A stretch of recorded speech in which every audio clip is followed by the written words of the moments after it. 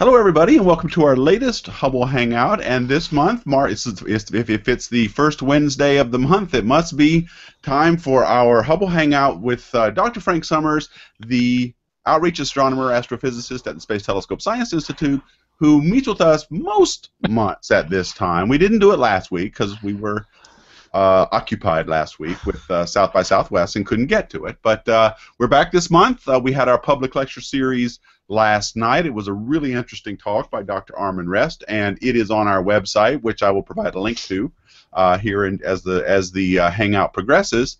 But don't forget, we're here for not only to present you with the latest news and information from Hubble Space Telescope. We also want to get your comments and questions. So please leave a comment on the Google Plus event page. I've just tweeted about it. You can also use Dr. Frank Summers. He's also tweeted about it. Just follow that link and start commenting. You can also tweet using the hashtag Hubble Hangout, and I'll see that. And finally, there's also the YouTube page where this is also being broadcast on our channel. I'm monitoring those comments as well as the Q&A app. All kinds of ways to talk to us, so we hope you'll do it because we don't want to just hear our own voices. We want to hear you guys, at least in the form of comments and questions. So please let us know what you think. Frank, welcome. Tony, how you doing today? I'm good. It's April. It's getting warm out, or at least trying to. I am so ready for this winter to be over. I'll tell you, it is like worst season. So, as I said last month a bunch of times, I can tell you when the vernal equinox is going to happen, but I can't tell you when spring is going to come. That's right. Or at least when it's going to feel like it. I mean, I lived in Boulder, Colorado for like 30 years, and it got cold there in January, sure, but the snows didn't really hit until March and April. That's when we really got inundated, and right now they're getting inundated again. So those spring snows are usually measured in feet. I mean, that's how much snow they get this time of year. So I'm glad I don't have to deal with that. But anyway, it's good to be on the upswing, at least on the warming trend. So most definitely. How'd it go last night? So last night you did the public lecture series. Yeah, we had a great public lecture series. We do it the first Tuesday of every month, and Armin Rest was really had a great talk about light echoes. And the point is that one of the points I made at the end of the talk was that the speed of light seems infinite in our everyday life, but when in astronomy we can actually see the propagation of light across light years of space, and we can actually see things happening in the past.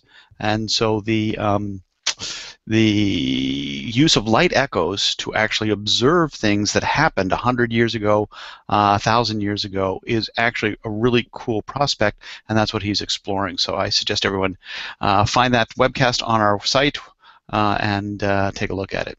Yeah, I'm getting the link together right now, and I'll post it on the event page. But what Frank was talking about, one of the issues that Armin brought up was he was studying these light echoes, where you could actually see from subtracted images from one year to another of a supernova. You could see these expanding light waves, or light echoes, he called them. And what Frank's talking about is that yes, this is an example of the distances in astronomy are so vast that you can actually see the speed of light in operation there. So it really was a great talk, and I'll post a link here in just a second. So Frank's going to give us a little summary of some of the stories he's got his eye on, and I'm going to go ahead and let you get started, Frank. Go ahead. In the meantime, I'm going to post that link. Go ahead. All right. Right here. So, all right, so I'm going to talk to you about the news from the universe for April 2014, and every month at the Public Lecture Series, I give our an update on the on recent Hubble discoveries, and sometimes I include other discoveries. But this month I only have some Hubble things, and so my first story is I called it a clockwork galaxy. Now I did this because well, you'll see why I did this, but what are the cool things we've been able to do with Hubble that really it wasn't particularly intended to do was to do really high precision astrometry. Now we've got these instruments on Hubble called the fine guidance sensors, and the fine guidance sensors in association with some really cool computer techniques have allowed us to measure really, really, really high precision of the positions of stars. And so the first example I remember from a few years ago was in this image, in the it's a core of the globular cluster Omega Centauri. Now, Omega Centauri contains about 1 million, maybe 10 million stars. So this is a really, really small patch of it. But what they were able to do is by taking images of this field several years apart, and by using computer processing to really measure the centroids of these star dots, they were able to measure the motions of these stars only over a few years and then extrapolate them to what they would be over 10,000 years.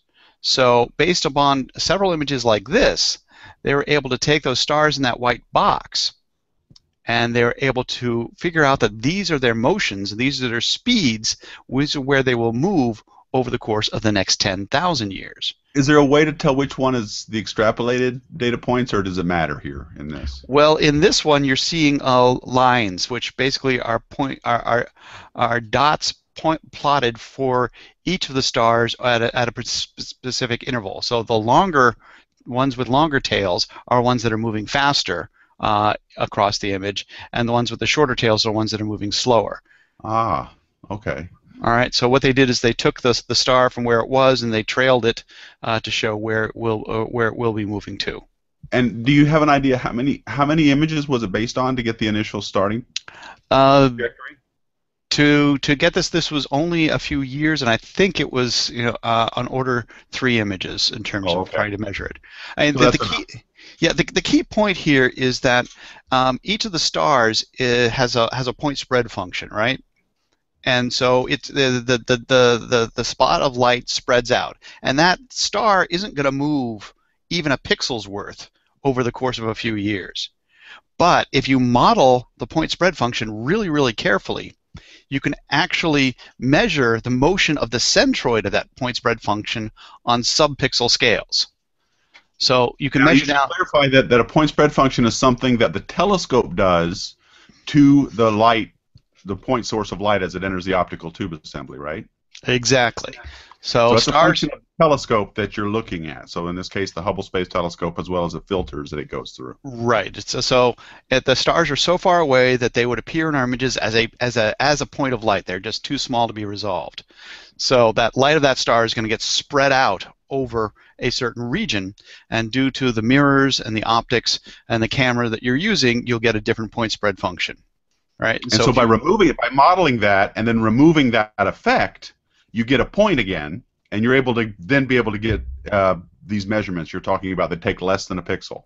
Well, it's not really removing the point spread function. What it is you're measuring the centroid of it. So in as much as if that point spread function moves just like 1/10 of a pixel to the right, well, then the pixel to the right of it will get a little bit more light, and the pixel to the left of it will get a little less light. Got it. Yeah, okay, sure. Right.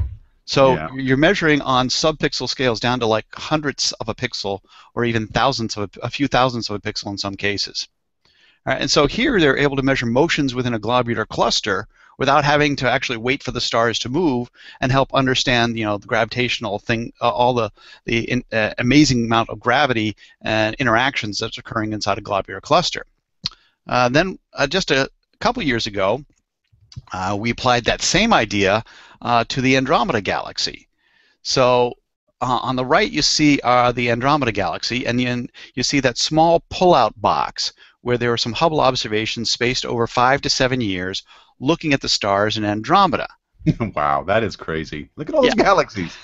Right, and so the idea was that because you're looking at the halo of Andromeda, well away from the center, the really dense disk of Andromeda, you can also see not only the stars in Andromeda, but also the background galaxies.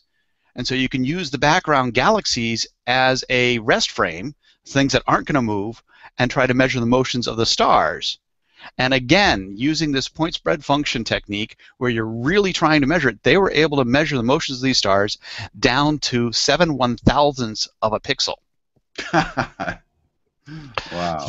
All right, so you're really able to measure incredibly fine motions of these stars, and as you remember, Tony, the motion of that was for the first time we were able to measure the sideways motion of Andromeda across the sky, what we call the proper motion of Andromeda, and the result was that the velocity vector of Andromeda Galaxy is consistent with it coming straight towards the Milky Way, and perhaps in 4 billion years our night sky will look like this, with both the Milky Way and Andromeda smashing through one another, ripping each other's to shreds in a galactic collision. I don't know about you, but I'm going to be there. I'll have my head in one of those Futurama domes there. You know, I'll be there watching. You and Richard Nixon, right? Yeah, exactly. Okay. That's my plan. That's your plan. All right, so we've done this already, but now we're able to do it in another really cool way. All right, and so the really cool measurement this time is for another galaxy, not the Andromeda Galaxy, but this one. And this is the Large Magellanic Cloud. The Large Magellanic Cloud is one of the dwarf galaxies around the Milky Way. We have two major... Can you see it from the southern hemisphere? Yep, can see it from the southern hemisphere. We have two major galaxies around the Milky Way, the Large Magellanic Cloud and the Small Magellanic Cloud. And then we've got like a dozen other or so smaller ones. Now, the LMC is classified as a dwarf irregular galaxy. And I've always thought of it as an irregular galaxy, but it isn't quite as irregular as, you know, one might think.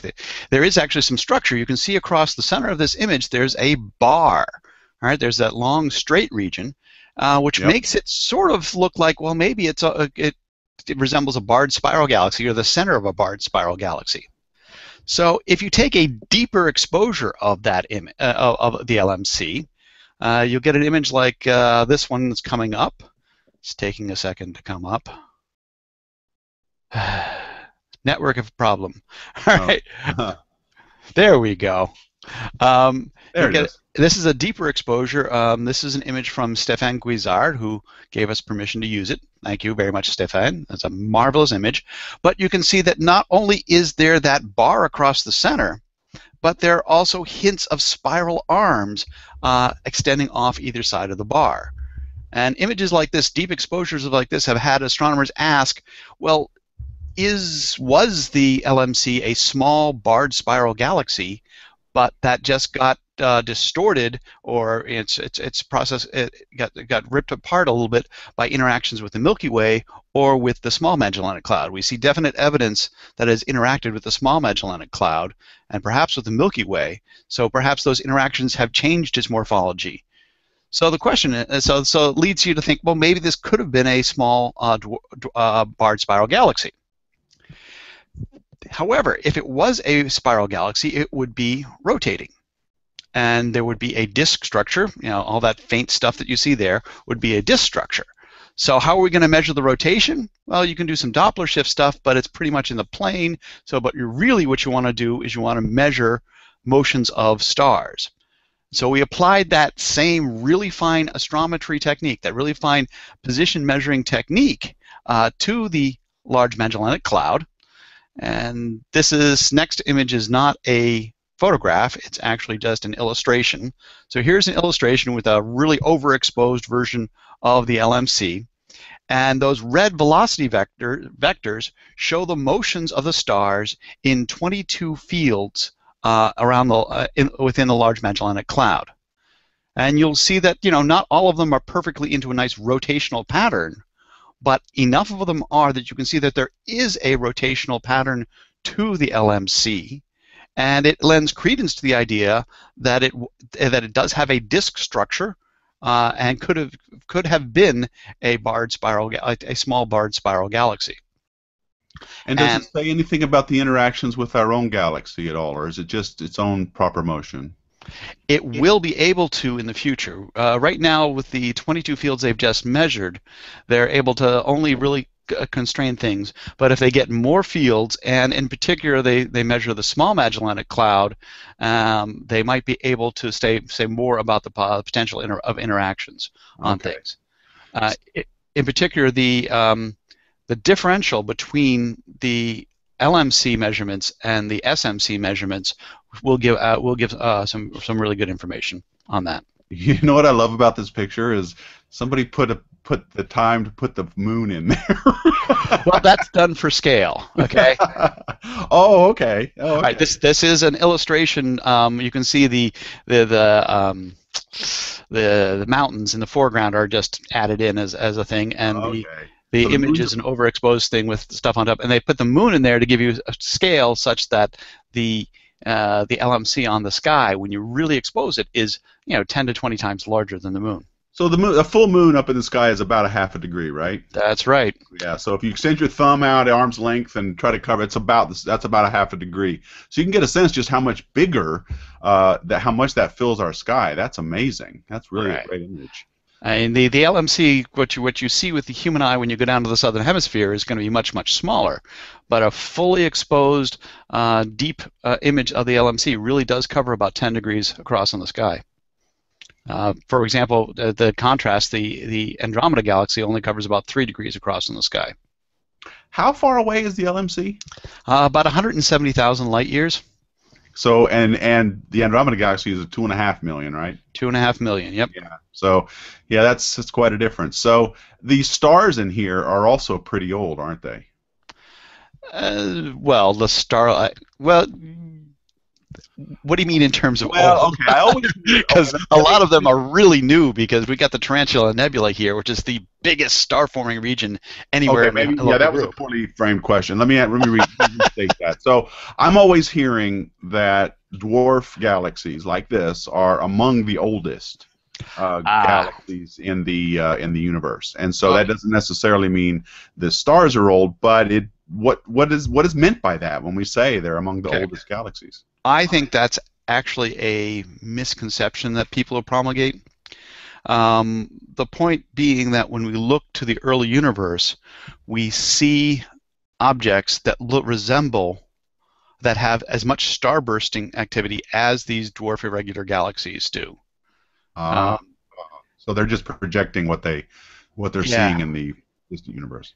Now, the idea in hierarchical galaxy formation is that small things form first, right? And then those small things gather together to form bigger things. So you don't form a giant elliptical right away. You actually form small things, and then they smash together and merge together, and then they end up forming a giant elliptical. Okay. But there is another problem with that, is that the small things that form early are the ones that are going to get built into these giant ellipticals. For a dwarf galaxy that exists today, if it was formed at the beginning of the universe, it probably got incorporated into a larger structure by now. So the dwarf galaxies that we see that are still on their own today probably didn't form really early in the universe. They probably formed middling in the universe, so Oh, that they okay. still survive through today. Because gravity is a one-way street. Once you merge together, you're stuck together. You're not going to separate, Yep. despite Okay. what the accelerating universe says. Okay, Stupid until that anti-gravity. happens. Okay, cool. Thanks for the clarification. That really helps. All right. So our next story, and this is one that we're going to be coming back to a bunch of times. This is a preview of a Martian visitor. Now, that is not a Martian who's going to visit Earth, but instead an object that is going to visit Mars. Now, we remember last year, Tony, when we talked about Comet ISON, Oh yeah. and we talked about Comet ISON a lot. Well, Hmm. this is Hubble's picture of Comet ISON from about a year ago, April 10th, 2013. Yep. And Hubble, because it has the finest resolution of any optical telescope, is useful in characterizing these comets on their way in. That it can see what no other telescope can see, right? And so we studied Comet ISON because Comet ISON was going to take a really close pass by the Sun. All right, and so this is a plot of ISON's orbit, and you can see that it comes diving in, came really close to the Sun, and then exited. Unfortunately, Comet ISON didn't live up to its total hype because it had that wonderful breakup last November.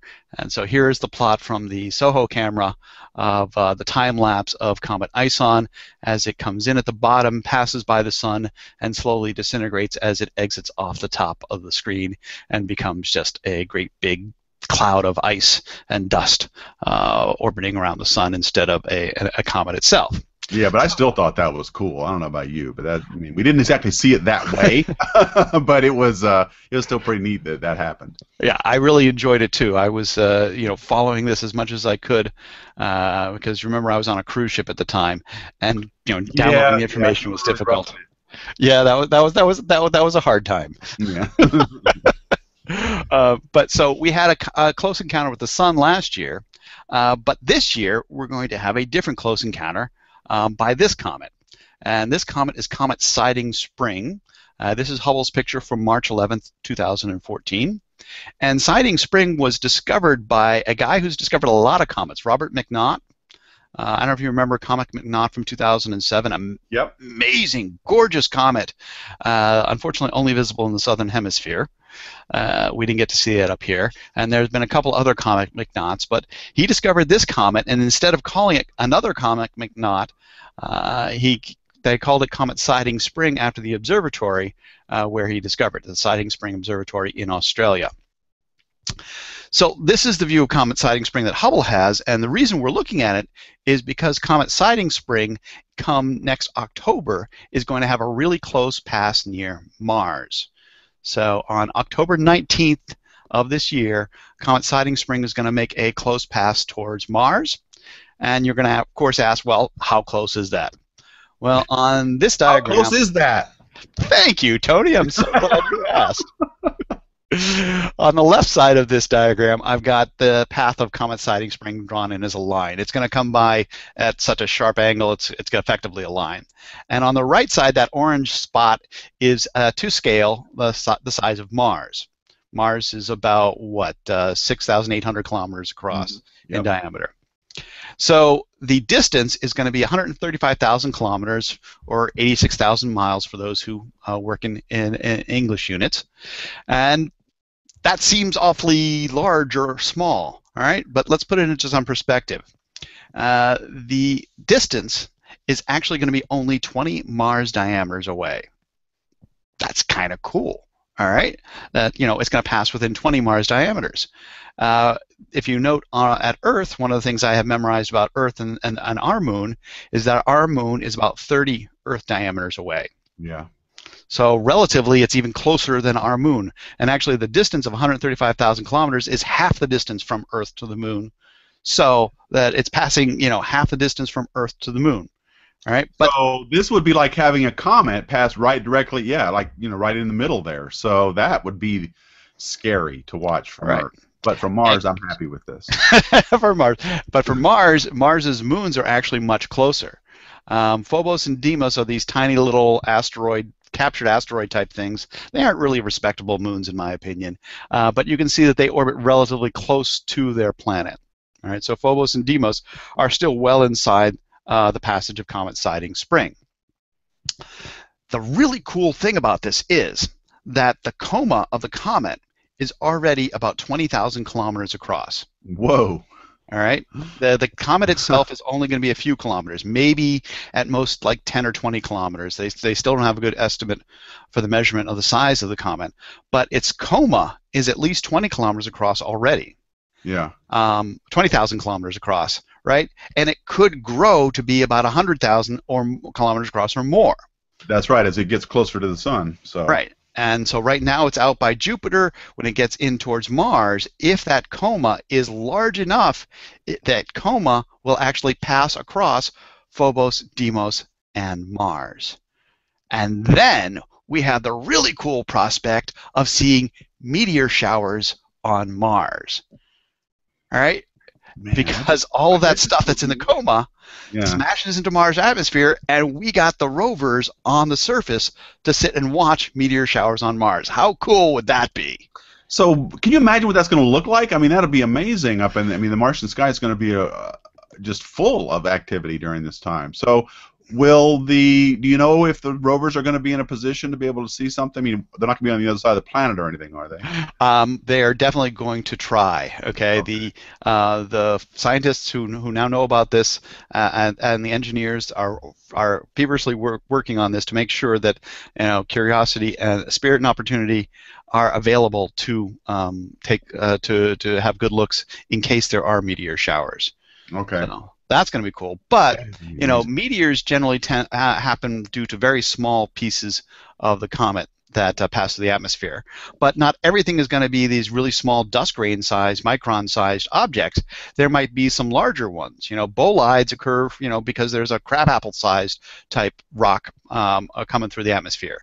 And you have to remember that we also at Mars have experiments orbiting around In orbit. Mars. That's right. Good. I'm glad you brought that up. Right, so this is Mars Reconnaissance Orbiter here in this picture, but we've also got Mars Express, and we've got Mars Odyssey, and the brand new experiment, MAVEN, will be arriving at Mars in September of this year, 1 month before comet sighting spring passes by. You have to batten down the hatches right away.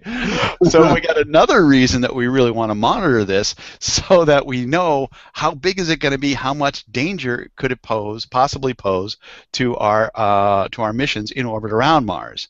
Now, right now, the folks there say, yeah, no, it's nothing to worry about yet, but we're going to monitor it to see what happens. So we got another cool comet passage come October of this year.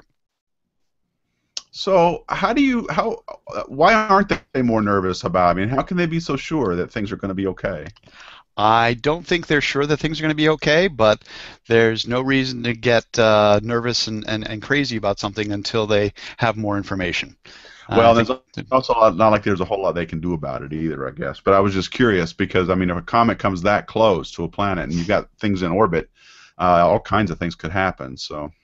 Right. So the only things you could do is try and make sure the satellite is on the opposite side of the planet when it passes by, or something, or if there's a way of closing up any instruments that might be vulnerable.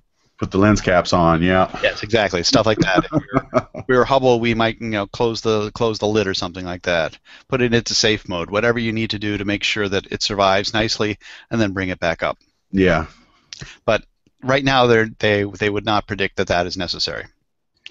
Okay, so for Comet ISON, what did Hubble do last year? And on the left is the image of Comet ISON, and on the right is a specially processed image where we have subtracted a coma, okay, a model for the coma. So as we said, the comet is really, really small, and all of this gas and dust is coming off of that comet. And if it came off in a nice spherically symmetric, smooth distribution, you can subtract off that idea of a smooth distribution to try and see if there are any jets of material. And with Comet ISON, you can see we saw what looked like, possibly some jets coming off of it last year. With Comet Siding Springs, we did the exact same thing. And we take that March 11th image, subtract off a smooth coma model, and you get, again, what looks like jets coming off. Now, what we've done actually is we've taken several images of Comet Siding Spring, and we've got 3 epochs of it. And so here in this, you can see October, January, and March, and you can see the relative changes in what looks like these jets. Now, in the analysis of this, they say that they have definitive proof that there are at least 2 jets coming off of Comet Siding Spring. And the orientation is a little bit difficult to interpret, simply because, remember, Earth is orbiting between October, January, and March. Earth actually moves a good amount through the solar system, so the angles aren't the same on all of these. But they can use these jets to measure the rotation rate of the comet and what its orientation is, and have a good prediction for which directions material will be spewed out greatest in. Okay. So if I look at these in my own little animation in my brain, I can kind of see the rotation anyway. I mean, it's something, maybe it's an optical illusion, but yeah, I can see that it changes orientation with each frame. But like you say, they don't know that it's difficult to pinpoint exactly, I guess. Right. Well, you have to take into account the Earth's motion through the solar system, and so the different angles that we're viewing it at. And so, unless you do that mathematical analysis, you're not going to be able to get the true rotation. And the results I saw did not clarify that as to whether they were seeing what we're seeing here is true rotation or whether just apparent rotation from our motion. Sure. So, we now have some cool ideas, some initial measurements on comet sighting spring. We know that there are jets to monitor, and so we will be monitoring it throughout the summer on as it comes in and makes its approach toward Mars in October. So that'll be a cool event to look forward to. Can you say something about what we can expect to see from here? That's actually the one thing I forgot to mention last night. So unfortunately, comet sighting Springs is coming in from the Oort cloud. It's got about a 1,000,000-year-long orbit at the best estimate right now. It's not going to get close enough to Earth, and it's not going to get close enough to the Sun to make an interesting sky. So it will be visible from Mars, but won't be visible from Earth. Okay, so you're making up a little bit on what we got. That was that it's going to be visible pretty well on Mars, obviously, so not necessarily.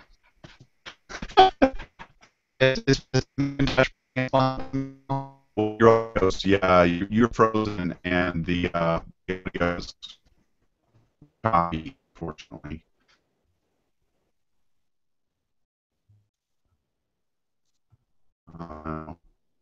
Okay, so now, okay, so we were doing so well. Oh, now I'm seeing me. Okay, well, I'll go back to me. Okay, so just when we thought we had it.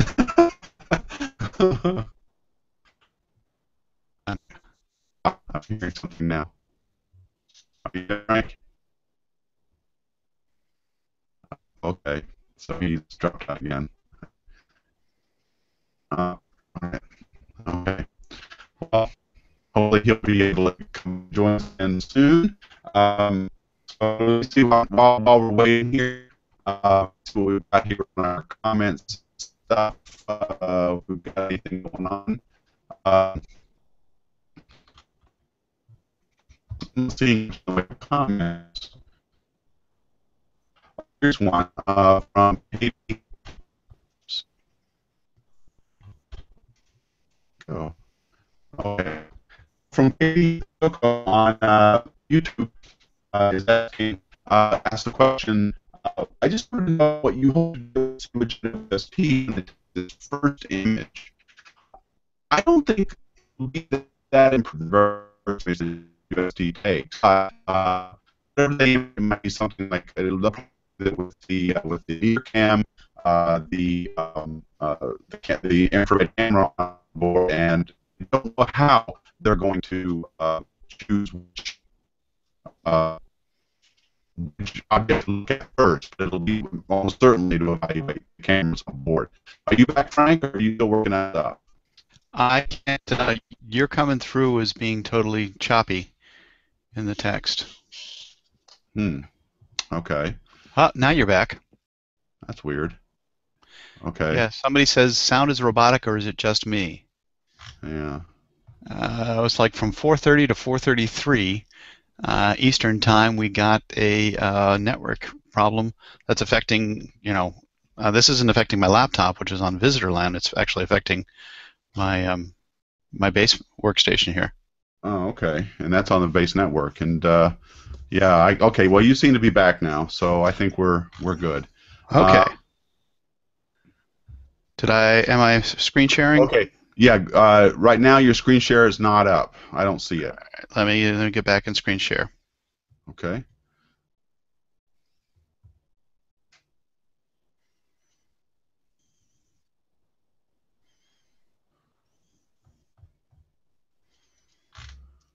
There we go. That should come back up in a sec. Okay. Yep, I see it. Okay. Wonderful. Okay, go ahead.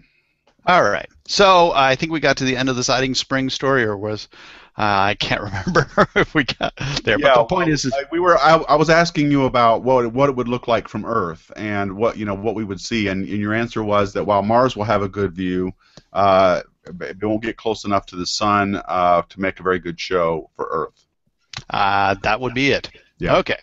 So we get to our final story, which is actually a very short story because it's a to be continued next month story. Ah. Okay.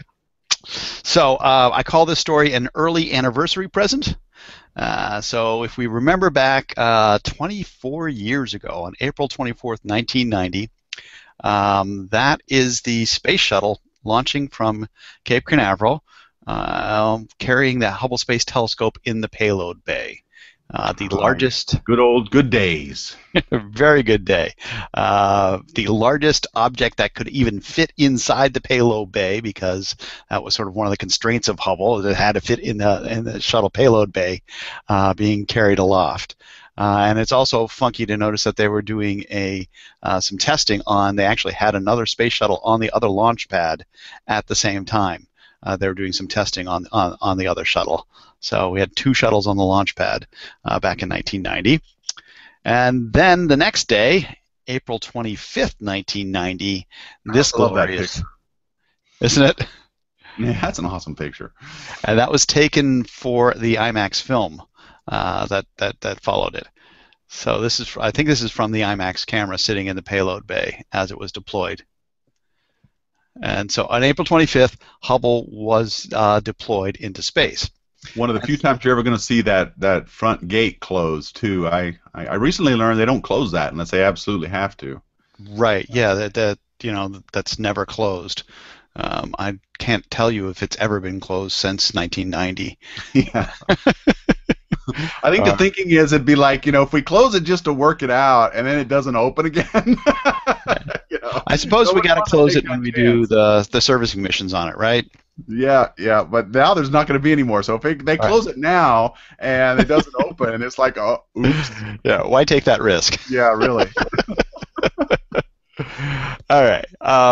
So every year for Hubble's anniversary, we have to do something special, right?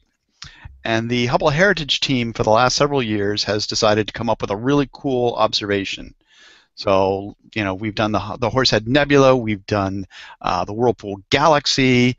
One year we did those 59 different images of galaxy collisions for our 18th anniversary. We did Mystic Mountain for the 20th anniversary. So it's become tradition to have a really cool image to release to celebrate Hubble's anniversary.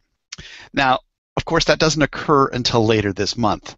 All right, but this last month, in March, they had a conference in Rome, Science with the Hubble Space Telescope, I guess the fourth version of this conference. And so the powers that be here at Space Telescope decided that, hey, you know what, it would be really nice if we could release the image in association with this conference. And then, the folks at the conference could, see the anniversary image early. So we did that. Okay, but we still saved something for the actual anniversary. So here, what we did is we looked at a star-forming region, and we looked at a small piece of a star-forming region. When you form stars, those bright stars actually eat away the gas of the nebula, and they form these famous pillars that we've seen in many other images, right? And so we looked at a pillar in what's called the Monkey's Head Nebula. And we didn't look at it using visible light, because visible light, you see a dark pillar. This time we looked at it in infrared light. And so Hubble's 24th anniversary image is a pillar in the Monkey Head Nebula. And now that I've built it up for minutes and minutes here, I'll actually show it to you.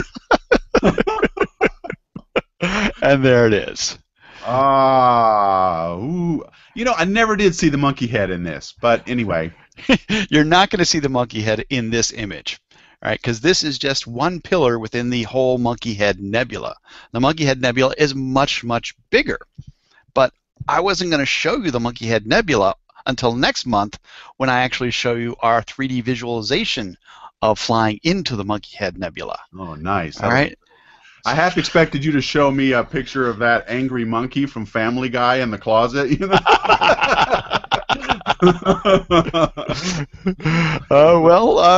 Maybe we'll work on that. Use that as an Easter egg for our visualization next month. Okay, great. This is something we do every year to mark the anniversary of the Hubble Space Telescope, and this is this year's anniversary image. So this is amazing. This is a really cool image, and it's in infrared. So not only do you see all sorts of stars in the image that you wouldn't see using visible light, but you'll notice that you'll see lots of galaxies in this image. You're looking through the nebula on through the stars of our galaxy behind the nebula, and you're seeing distant galaxies behind that. And there's all sorts of cool details in this image that I didn't want to go into today because I'll be able to show them off really cool next month when I not only show you the image and the whole Monkey Head Nebula, but also a 3D visualization of a fly into the Monkey Head Nebula, the pillar in the Monkey Head Nebula. So in the optical, this is just one big dust cloud that isn't very remarkable, but in the infrared, you can see all kinds of glowing dust and gas that's inside this star-forming region. I would say it's a nice pink emission nebula in optical, but you get a lot more detail and structure with the infrared because the infrared light has longer wavelength, so it penetrates deeper into the dust clouds, and also these dust clouds are at temperatures where they glow in the infrared. Right. They aren't hot enough to glow that much. Only portions of them are hot enough to glow in visible light, but more of them are hot enough to glow infrared light. What is the characteristic for these pillars? We see them a lot in a lot of Hubble images. What causes those pillars usually? The pillars come from the high energy radiation of newborn stars that eats away the low density gas. So the ultraviolet light and the strong stellar winds from massive newborn stars eat away the low density gas, leave only the highest density regions. And the shadow region behind those high density regions forms the pillar. So that, and we see those in lots of the same areas where stars are being born and stellar winds are creating these variations in density. Exactly. Okay. You get a lot of pillars in star forming regions. Okay, cool. Thank you. Well, is that it? Did you have more to show us, or was that the last slide you have? That's all I got for this month. Okay. Well, thank you, Frank. This has been really cool. So I like that we do this every month because Frank is able to get us caught up on he has a perspective that nobody else needs to does because he keeps an eye on a lot of different areas, not just Hubble science, but things that would be interesting of educators and lots of the audiences. And I remember when we were doing ISON stuff planning last year, he was already talking about this comet, so the one that's passing by Mars. So that is really, I really appreciate you taking the time out, Frank, to get us caught up on stuff. I am looking to see if we've got any questions, and I'm not seeing any. I had one earlier that I'll ask you about, Frank. You can maybe have something to say about it. Katie Stocco from YouTube wanted to know if what we hope we'll be able to see with JWST when it takes its first image, and I was just curious what your thoughts are on that. It's going to be the first images off of JWST are probably going to be relatively unremarkable, but that may be wrong. Okay, well, the very first images from JWST will be like they were from Hubble. They'll just be calibration images. Right. Right. We'll be, calibrating the telescope and such. But the first publicly released images will be ones that will be specially chosen to have some scientific as well as aesthetic value. Maybe I'm reading the question a little too literally, so in case I am, let's go ahead and expand that a little bit to think, what do we hope will be some of the first things JWST looks at, scientifically? Okay. First things I would look at are dust disks around other stars, because JWST will have the resolution and the infrared wavelengths to be able to look deeply into those dust disks and try and see planets forming around them. There are a number of dust disks in the Orion Nebula that I think would be absolutely beautiful first targets to go take a look at and see what's going on there. So when you say dust, you mean these protoplanetary disks? These protoplanetary disks. Pre-planets, these pre-solar systems that are just forming? They're solar systems in formation, but because the dust is dense and dark, when we look at it with visible light, we need infrared light to look deeper into them and see the warm gas clouds forming planets within them. So that's one of my first observations that I would do with it. Okay. So the this one, let me select this question here. This is from Michael Jobin again. Hi, Michael. It's good to see you. It's nice. I'm glad you take some time out to always comment on our stuff. Hey, I just bought a C-band satellite Earth dish just to get good live and complete coverage on NASA Select TV of the HST launch, just to record it all on VHS. Yeah, so you had this high quality thing, and then you got it all on VHS, huh? Oh, that is one of the things. Actually, with Neil Tyson doing the Cosmos series, I looked up in my closet and I have a pristine version of the original Cosmos by Carl Sagan on VHS. Yes, so do I. Let me ask your opinion on that, Frank. I get a lot of questions about this. Let me get your take. Sure. What do you think of Cosmos? Do you watch it every week? I don't watch it every week because I do astronomy for a living, and when I get home, it's not that relaxing to go listen to somebody else talk about astronomy. I hear you, brother. I feel the same way. I actually don't watch it right away. I kind of let it queue up on my DVR a little bit. I have episodes queued up on my DVR, and I have watched some of it. And you know that my specialty is scientific visualizations.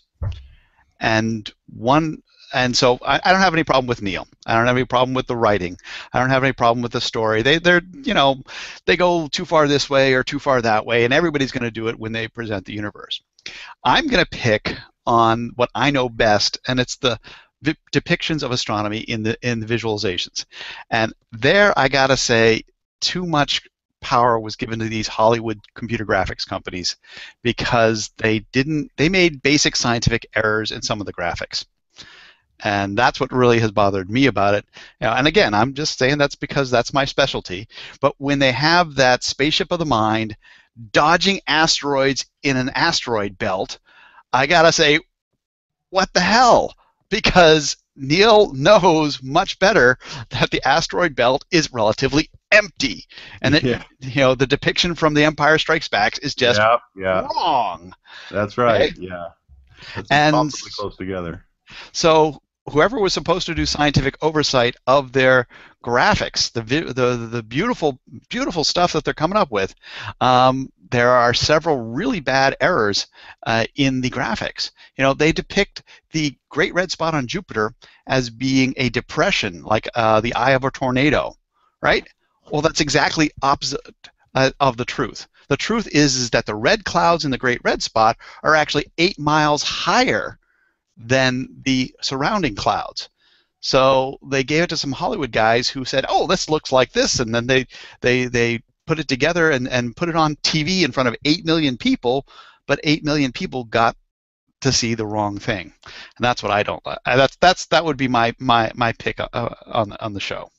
Yeah, I hear you, and I agree that that's probably a pretty important part you want to make darn sure you get right, because that's the part that people are, they're trying to connect these ideas and the text, and they need something visual, and that's what's going to make the connection. So I see your point, and I agree with you on that.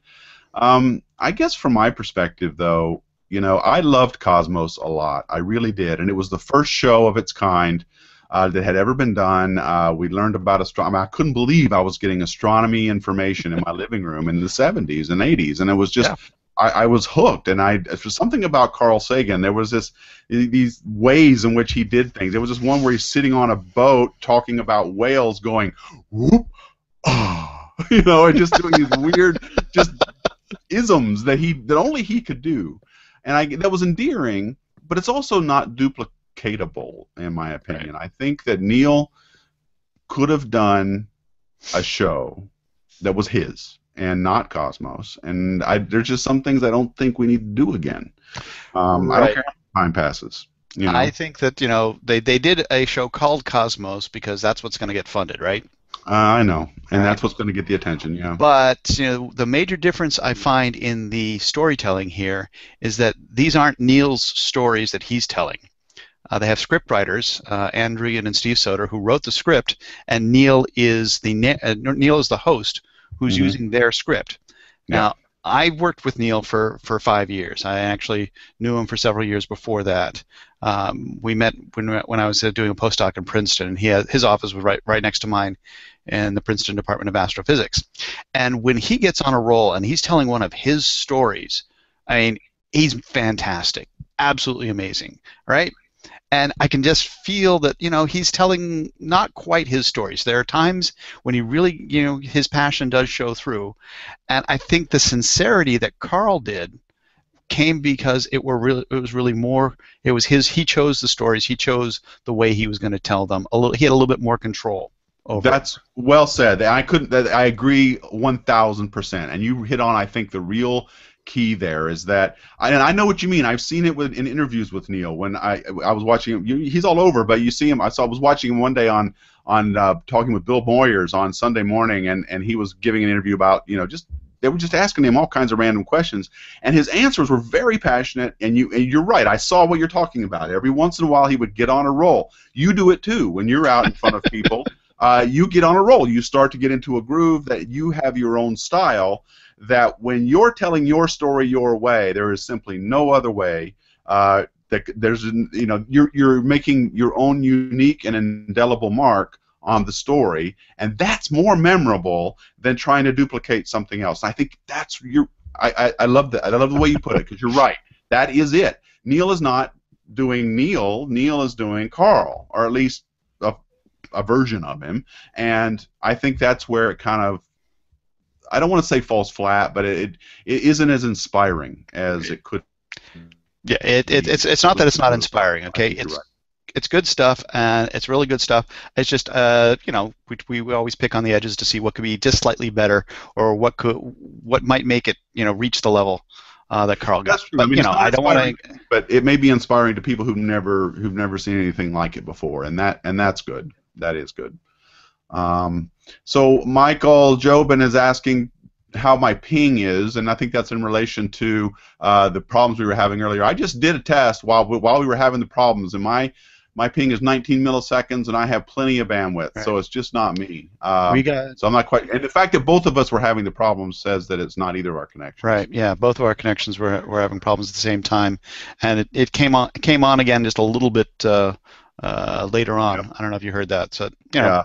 And I think it's just part of being at the mercy of this technology. I mean, I just think that there are periods of congestion or whatever, not necessarily at our end, because I have had my internet connection diagnosed with a fine-tooth comb. So anyway, thank you guys for your patience. It seems to have gone away, though. Okay. Any other? I'm looking here to see if there's any others real quick before we go. Carlos Fartburger. Really? Oh my gosh, I just gotta show this. I mean, it's just like crazy. Carlos Fartburger. So he goes, he's from YouTube. Great stuff, guys. I'm gonna watch this. I guess uploaded later. And thank you for watching at least as long as you could. I just had to show Carlos Fartburger. That's all. I just wanted to okay.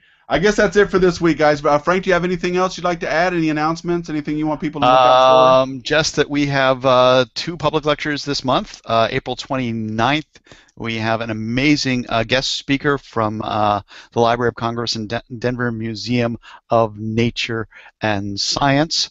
I'm blanking on his last name. Do you remember, Tony? David Grinspoon. Yep. David Grinspoon. I was going to come up with some Harry Potterish something spoon type name, David Grinspoon will be speaking on the human era on Earth. He calls it Terra Sapiens. And then May 6th, we have Bonnie Meinke, a Saturn expert, who will be talking on the making of moons. And Saturn really has the coolest moons in the solar system. Well, some of the Jupiter moons are cool too, but Saturn just has such variation across their moons that she should have a really good talk then. All Yeah, I right. mean, yeah, I wouldn't put a Europa any slouchy moon. I'm hoping that I don't want to promise it yet because I haven't talked to anybody at the institute, but I'm hoping to get permission to live stream those public lecture series on YouTube as well, so you guys can leave comments and you'll be notified via the subscribe if you subscribe to our YouTube channel, and you had better be subscribe to it. You'll get notified, and you'll be reminded when those public talks are coming. Also, Frank, I spoke to you about this briefly, but I just want to make sure I kind of want to have a hangout with you and David when he gets here. Can we maybe do that? It depends on David's schedule. I've talked to John Devis about it, but haven't gotten a response. So yeah, we're gonna try and do Okay. that. And you and I should do a hangout on our new video page in a couple weeks. Yes, yes, we'll be talking about that. I don't want to give. You told me not to talk about it, so I'm not gonna. Just let people know that we got lots of cool things upcoming. Yeah, okay, we do, and so that's what's on tap. Look for another public lecture series late in April and early May. I'll get what hangout if I can get David Grinspoon and Frank in a hangout together. I would love that because David is my old professor from the University of Colorado, and I have a lot of questions with him. He's a great expert on Venus as well, so we can get a lot of good stuff from him. And I will let you know. Follow us subscribe to our YouTube channel. Follow us on Twitter at Hubble Telescope. I'm at Deep Astronomy. Frank is at Dr. Frank Summers. And hopefully we will see you guys next time. Thank you for watching. And as always, keep looking up. Give us a little summary of some of the stories he's got his eye on. Oh. And I'm going to go ahead and let you get started, Frank. Go ahead. In the meantime, I'm going to post that link. Go ahead. All right. Right here. So, all right. So I'm going to talk to you about the news from the universe for April 2014. And every month at the Public Lecture Series, I give an update on the on recent Hubble discoveries, and sometimes I include other discoveries. But this month I only have some Hubble things. And so my first story is I called it a clockwork galaxy. Now, I did this because, well, you'll see why I did this, but what are the cool things we've been able to do with Hubble that really it wasn't particularly intended to do was to do really high precision astrometry. Now, we've got these instruments on Hubble called the fine guidance sensors, and the fine guidance sensors in association with some really cool computer techniques have allowed us to measure really high precision of the positions of stars. And so the first example I remember from a few years ago was in this image in the it's a core of the globular cluster Omega Centauri.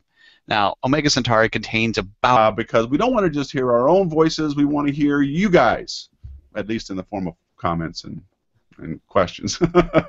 So please let us know what you think. Frank, welcome. Tony, how you doing today? I'm good. It's April. It's getting warm out, or at least trying to. I am so ready for this winter to be over. I'll tell you, it is like worst season. So, no, as I said last month a bunch of times, I can tell you when the vernal equinox is going to happen, but I can't tell you when spring is going to come. That's right.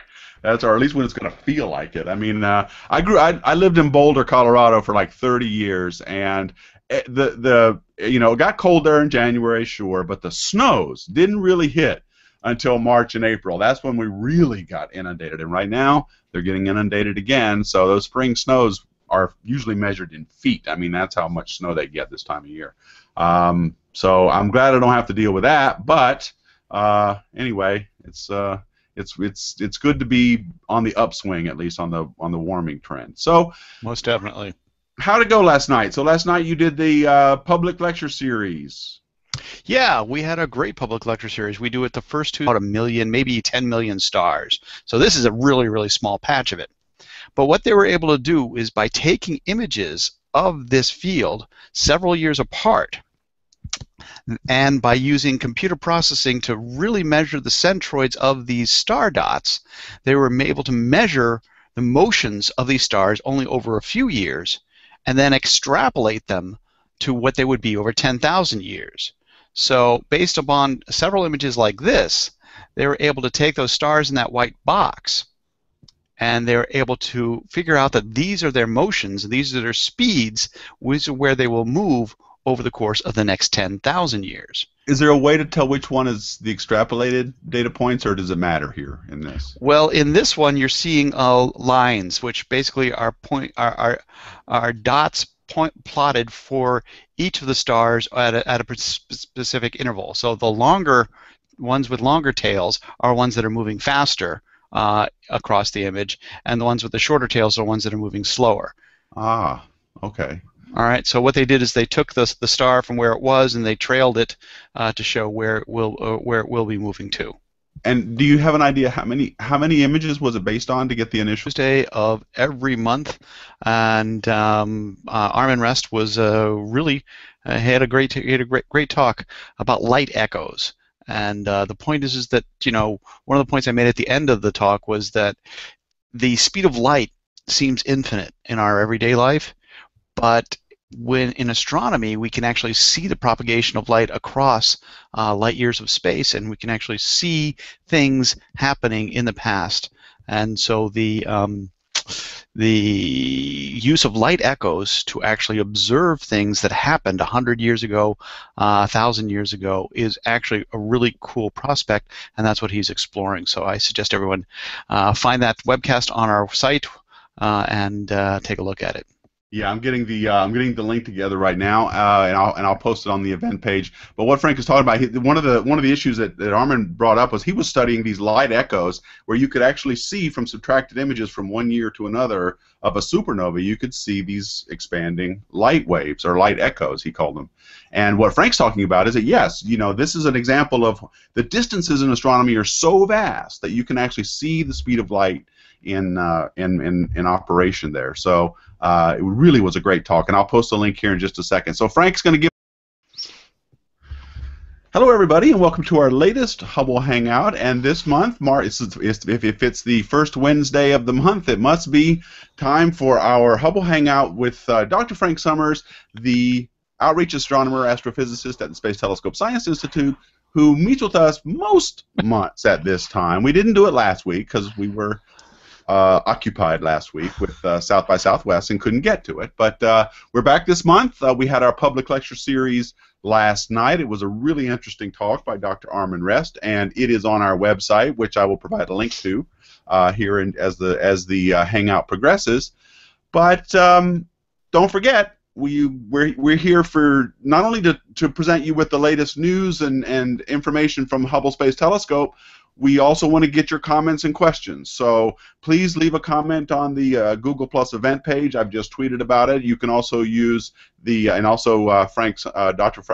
Frank Summers. He's also tweeted about it. Just follow that link and start commenting. You can also tweet using the hashtag Hubble Hangout, and I'll see that. And finally, there's also the YouTube page where this is also being broadcast on our channel. I'm monitoring those comments as well as the Q&A app. All kinds of ways to talk to us, so we hope you'll do it.